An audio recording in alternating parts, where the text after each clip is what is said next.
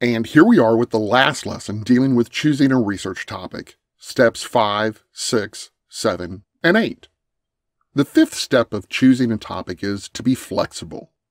It's common to modify your topic during the research process. You can never be sure of what you may find and where it may take you.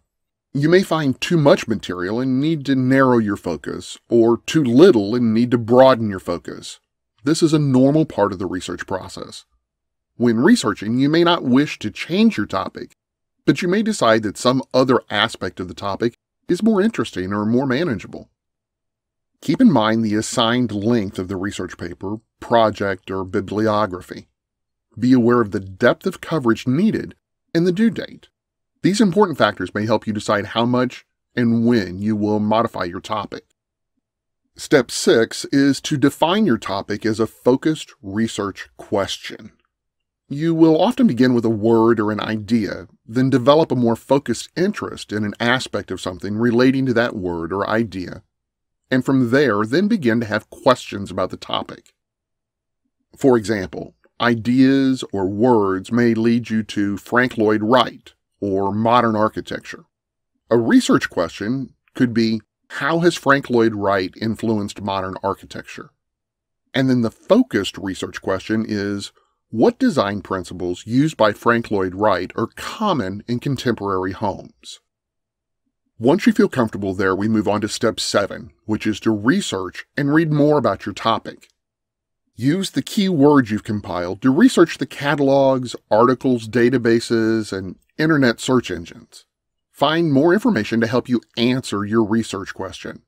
You will need to do some research and reading before you select your final topic. Can you find enough information to answer your research question?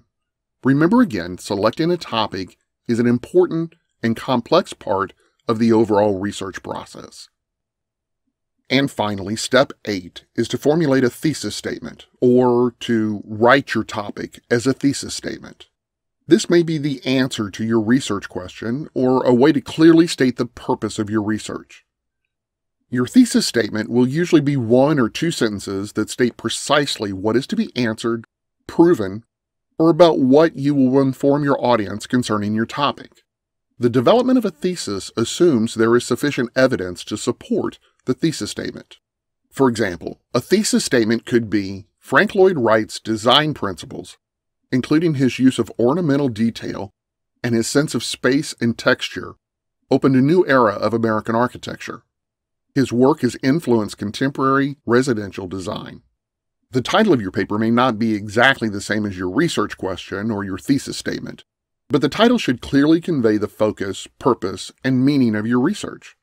For example, the title could be Frank Lloyd Wright, Key Principles of Design for the Modern Home. Remember to follow any specific instructions from your instructor or your journal where you're publishing.